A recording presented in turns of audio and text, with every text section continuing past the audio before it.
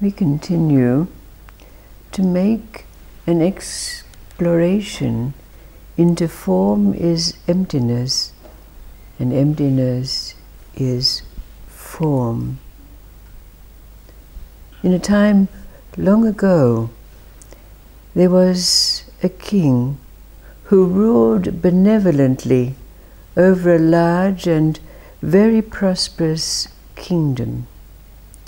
And very often in the evenings, in disguise and in the company of a trusted advisor, he would go out into the city and roam the streets, and when he found a household that was in need, he would place gold outside the door. If there was a homeless person, he would ensure that someone was sent to take care of them, find a place for them to be safe and fed. And oftentimes they would sit in the coffee shops and listen to the conversations, joining in with the local people, the tradesmen and the merchants and so forth, who sat after their day's work discussing the affairs of the day and their lives. One day, when the king and his advisor were sitting in a coffee shop, sharing in the conversations, a certain merchant said, "May our benevolent king live forever, but his life must be very boring and uninteresting." Well, the advisor's shackles went up and said, "Why do you say that?"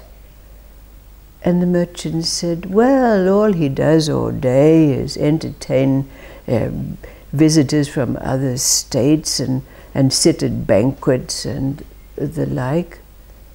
And the king, gesturing to his advisor to keep silent, said, "Well, what should he do?"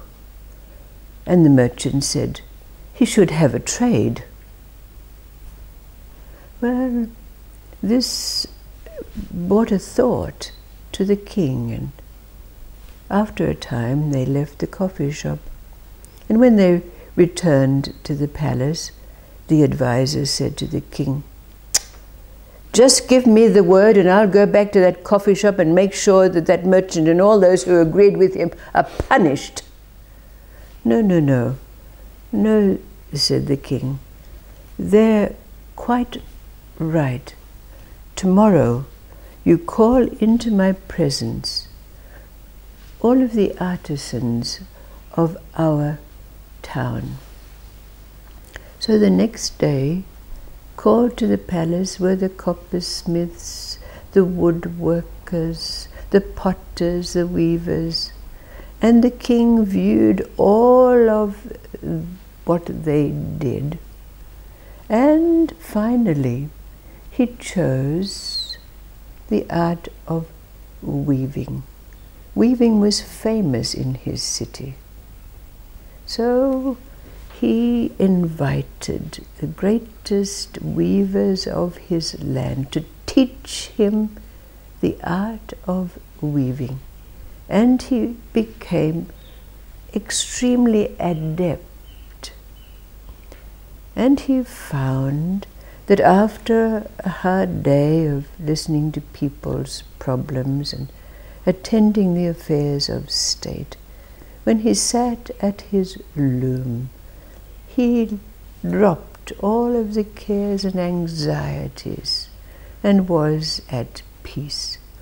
But besides this, he started to weave and perfected a motif that he wove into every piece that he created. Well, it so happened that one evening, when he and his advisor were out in disguise, sitting in the coffee shop, the king had omitted to take from his finger a very, very valuable ring, gold with a a priceless stone embedded into it. And this was noticed by a couple of robbers who were sitting at a table nearby. So when the king and his advisor left the coffee shop, the robbers accosted them both with knives, took them back to their den, and robbed them of all that they had in their possession. Now the king carried a bag with him that he had the gold that he distributed and so forth. But after they'd taken all that they possessed, one robber said to the other, "Well, what will we do with them now?" And the other robber said, "Kill them, kill them." But the advisor spoke up and said, "If you kill us, you will be doing yourself a very great disservice, because we are travelers who have come to this city. My companion is a master weaver, and he weaves objects which can be sold for thousands of gold coins to the royalty of this realm." So the robbers conferred with each other, and they decided that, well, we'll have him weave some pieces for us, and then we'll kill him. So, as it happened, the king had in his bag, that he had with him at all times, his little miniature loom. And this loom was taken out and given back to him, and also that which would allow him to create a handkerchief. Now this handkerchief took him 3 days to weave.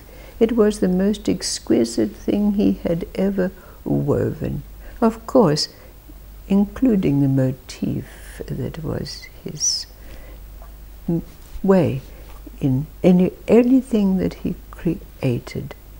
So this was handed to the robbers, and with instructions to take it to the palace and offer it to the queen.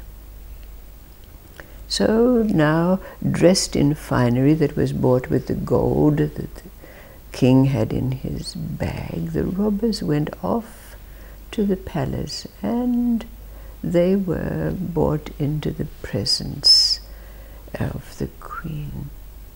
And when the handkerchief was handed over to her, she immediately recognized the motif of her husband, who had been missing for some days. So she called over a servant, and she said, "Give this man 1,000 gold coins immediately," and said, please bring me more of this beautiful work." But as soon as the robber had left the palace, the queen quickly called the captain of the guard and said, "Follow that man, and there, hopefully, you will find our king in good health." Now the robber went back to his den and was very busy congratulating himself on their windfall and saying that we'll have this person make 10 more and then we'll kill them, when the door burst open and the captain of the guard and his soldiers came in. And the king was never so glad to see his faithful soldiers.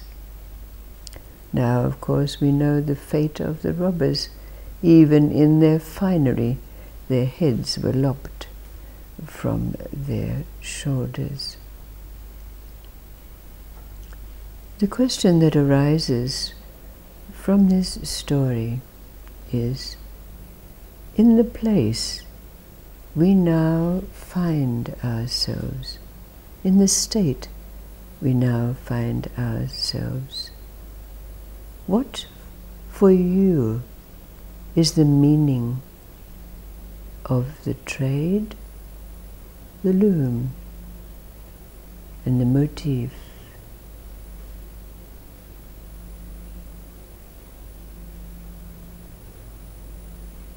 The trade, the loom,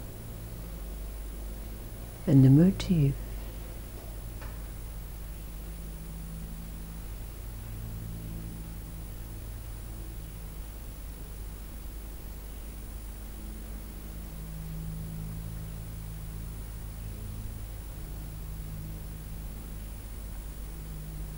We're naked. Our ego garments have been stripped away from us. Even perhaps the thought of who we are.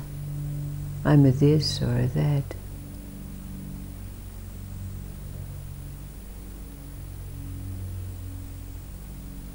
So what are we left with? That these things represent. The trade, the loom, and the motif.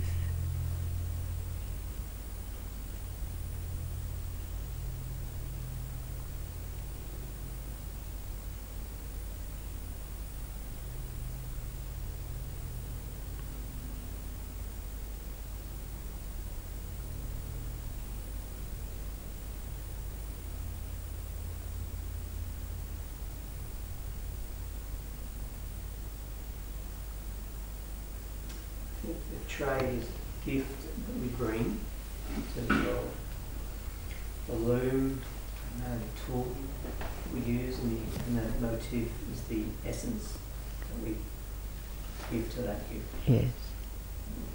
Yes. Yes. Indeed.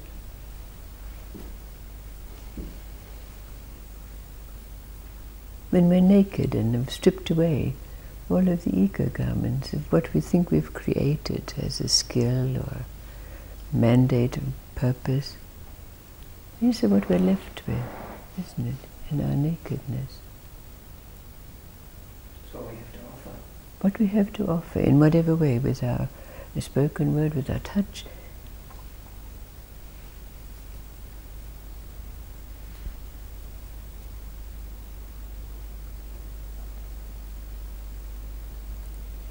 So to look and acknowledge these things is very necessary for us, isn't it? Thank you.